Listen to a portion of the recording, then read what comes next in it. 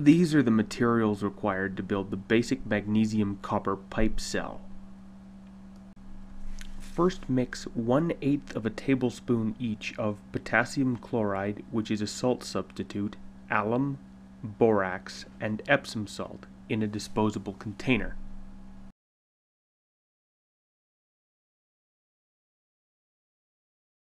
Breaking a toothpick into thirds, make an X in the bottom of the pipe cap. Pour the mixed substrate into the pipe cap on top of the toothpicks. Cut 1 inch off the magnesium rod and sand the tarnish off until it has the same luster as the freshly cut end. There is more magnesium on these rods than required, and they can be reused by sanding them down again.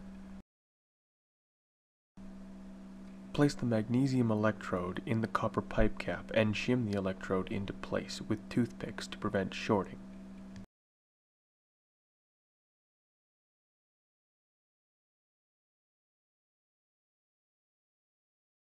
Ensure the magnesium hasn't shorted to the copper by checking with a resistance meter.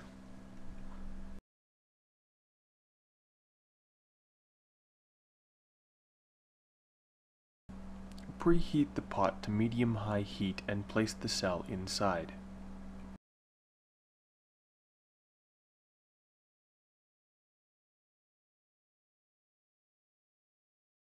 When the sizzling begins, press firmly on the top of the magnesium electrode to ensure it doesn't lift. Maintain this pressure until the substrate that has bubbled over begins turning white. Remove the cell from heat and allow to cool. When cooled, remove the splints. If all of the water has evaporated from the cell, it will read as an open circuit. To fix this problem, add a drop of water between the two electrodes so it soaks into the cell.